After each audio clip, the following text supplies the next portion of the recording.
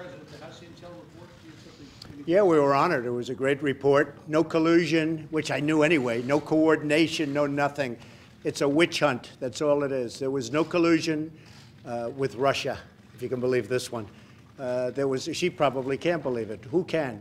But the report was very powerful, very strong. There was no collusion between the Trump campaign and the Russian people.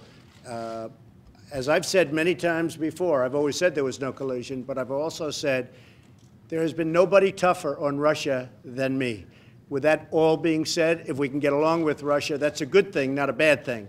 But there has been nobody tougher on Russia than me. I was very honored by the report. It was totally conclusive, strong, powerful.